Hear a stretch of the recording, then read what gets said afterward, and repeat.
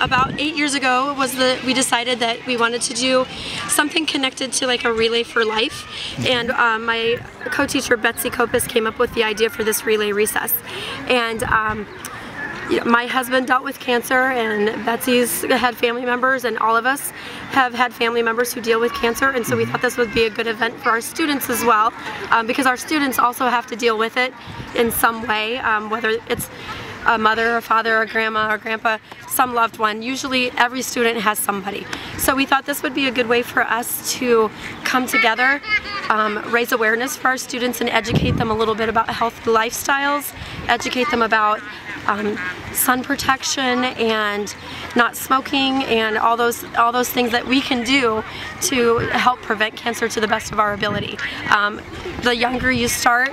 saying these things, and we say the same thing every year, the better, because they hear it over and over. And so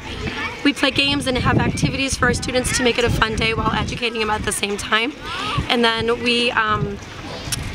honor our loved ones, that we make our luminary bags, and we have our dedication wall in our school with the names of our loved ones who've been affected by cancer. And then we also raise money for the American Cancer Society, local families that we know of who are dealing with cancer, and